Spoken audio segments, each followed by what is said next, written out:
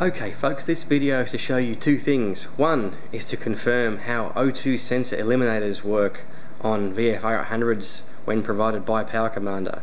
They're effectively a 330 ohm resistor across two of the O2 sensor pins. Which pins is the question that was initially asked, and the answer to that, if I grab my O2 sensor here, eliminator, is... Ooh, we're going to get focus on that? Maybe not. No focus. Anyway, the pins it uses is the heater wire pins. An O2 sensor eliminator from Powercommander does not connect to the actual O2 sensor itself, just to the heater wires. It effectively tells the ECU that an O2 sensor is there. The reason that works is because when the O2 sensor is connected, even connected, when it's cold, it effectively acts as an open circuit, i.e. there's no way for an ECU to tell if an O2 sensor is there just by looking at the sensor wires. This is because an O2 sensor is a chemical voltage generator. Much like when you stick pins into a lemon, you can get, or an orange, you can get voltage out of it. Same thing applies to an O2 sensor. When you heat it up and get oxygen readings to it, it will start generating voltage anywhere between 0.1 and 1.0 volts. 0.0 and 0.1 means it's lean over 15:1 air fuel ratio, and close to 1.0, 0.9 to 1.0 means rich, or what it classes as 14:1. So between 14:1 and 15:1 is a very narrow band, hence the name of this, a narrow band O2 sensor. Unlike the box you'll see in the picture, which is for an Autotune, which is for a wideband O2 sensor, and has much more accuracy and can read much finer degrees of air fuel ratio, anywhere from 11 up to like 16, 17 and higher.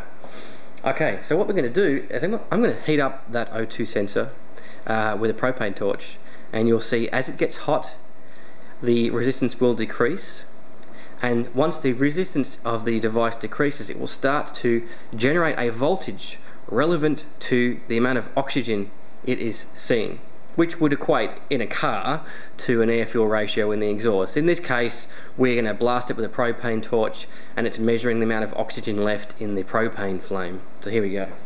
If I can light it. My propane torch is a little bit... There we go.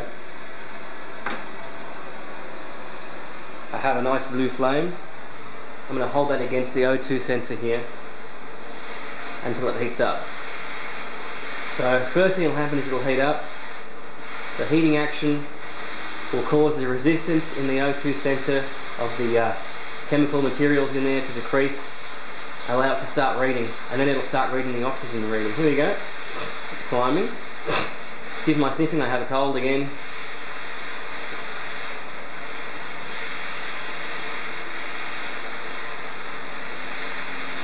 And as soon as I take the flame away, it should drop very quickly.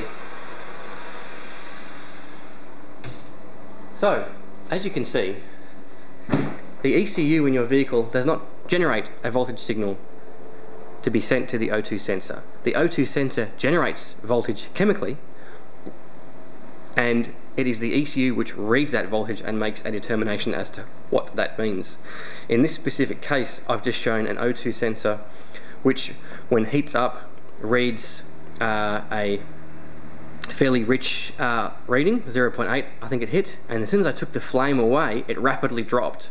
If you have an O2 sensor which within 20 seconds of being heated shows that reading climb, and then when you take the heat away it immediately drops, that is a sign of a working O2 sensor. Fundamentally, if you get that quick rise up after 20 seconds and an immediate drop after you take the flame away, your O2 sensor is working fine.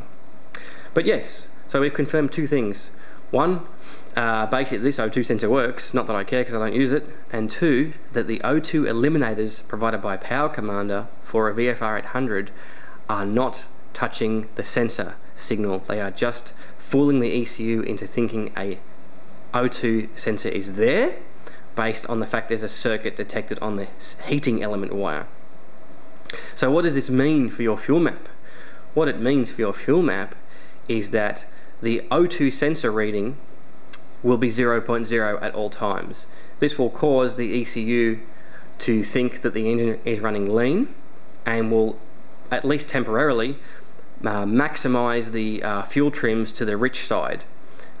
Doing some research, it appears that the default behavior for many ECUs is that if it pegs at rich, say if it pegs at 0.0 volts for more than 3 minutes, the ECU will treat that as a fault condition and will go to a mid-range fuel map. So it won't stay pegged at maximum enrichment trim. Apparently, it will likely go somewhere in the middle. Either way, it's considered to be quote unquote too rich, but it does mean that you will end up with a static map which you can work on as a base for Powercommander tuning.